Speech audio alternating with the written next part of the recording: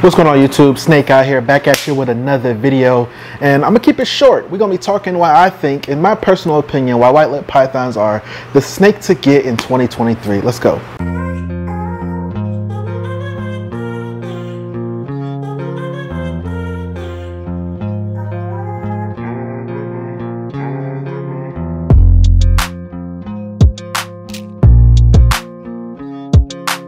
Alright YouTube, welcome back to the video. Like I said, I am the Snake God. My name is Dre, and this is my white-lipped python Aurora right here. And these guys, at least from where I'm standing, just seem to have become more and more popular. I know I've been getting a lot of questions about them, and a lot of people asking me about Aurora, about her care, and where they can get one. So I just wanted to kind of go over a few things so you guys have that information.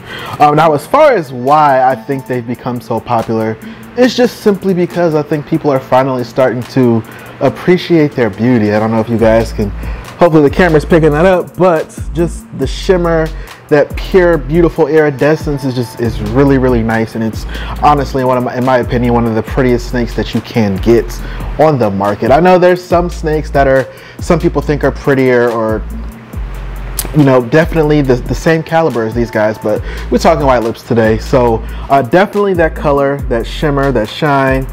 The camera's picking it up. Go.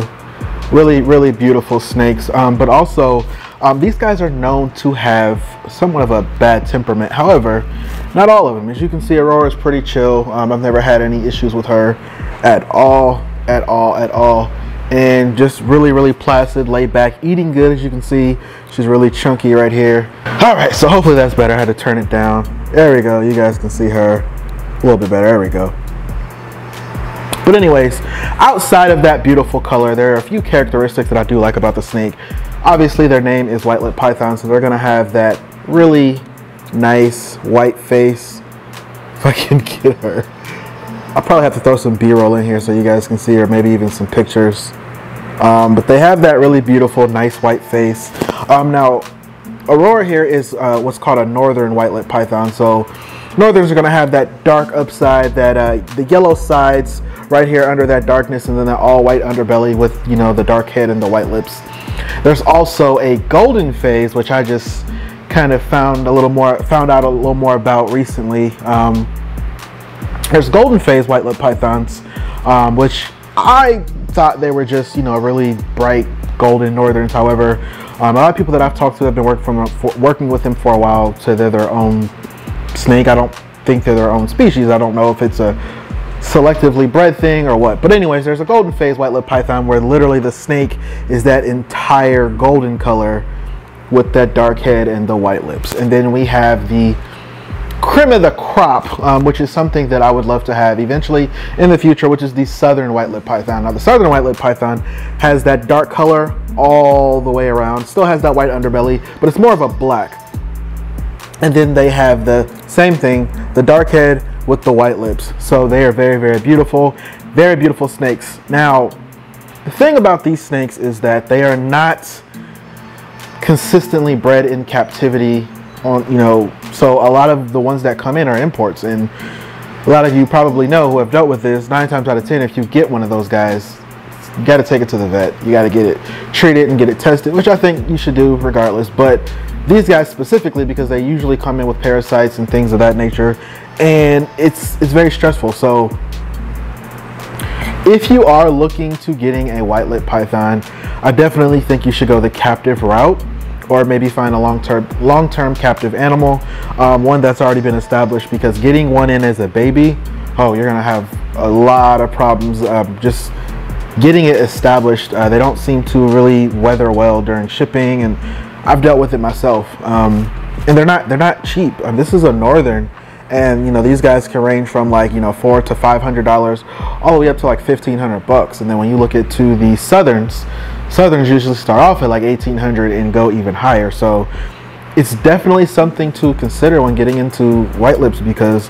if you're paying that type of money, obviously you want a very healthy animal. So I urge you to make sure you do your research. The only person that I know of that has bred northerns is going to be Ryan Young over at Molecular Reptile. That is where I got my southern scrub python from. I don't know if he's had any recent clutches or anything, but that's the only person that comes to mind. I'm not saying he's the only southern or white-lipped python breeder. That's just the only person that I know of. But outside of that, these guys make great snakes. They do get pretty decent size. Northerns here usually get around that 6 to 8 foot mark, where southerns get closer to that, you know, 8 to 9 in some 10-foot range. Obviously, just like most other snakes, females are going to get bigger, which Aurora is a female, and they're just very, very beautiful snakes. She's got her arm she's got her tail gripping my arm pretty good right now. But I really just kind of wanted to get on here and discuss that because I've been getting a lot of questions. I actually had a friend reach out to me last week to see if I know anyone that has any Northerns available. Unfortunately, I don't, at least not any healthy ones. And I would never recommend any unhealthy snakes, white-lipped pythons, or anything to anyone. But this is my opinion again, guys. So white-lipped pythons, definitely, I think, the snake to have in 2023. And I know I'm probably going to get the question. I'm wearing the glove because I was cleaning cages, so that's all that is. But she's very, very placid animal, very beautiful.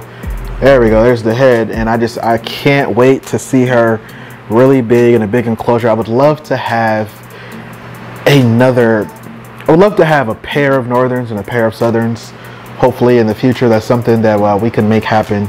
But for now, I just got my one little girl here, and yeah.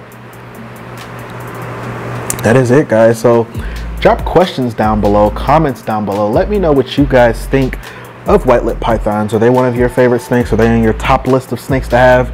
Definitely beautiful. Do you know of any snakes that you think are prettier than white-lipped pythons? We can discuss it down below. Make sure you guys hit that like button. I really appreciate it. It helps my channel out. Hit that subscribe button for me. I'm back on my YouTube game, really trying to pump out those videos and keep growing my channel. And just let me know how you guys like the video. Make sure you guys hit me up or follow me on Instagram at The Snake Guide. You guys know the name change is official. We're here, The Snake Guide. I'll make sure I put something right here so you guys can see, and it's on the YouTube as well. And I hope you guys have a good one.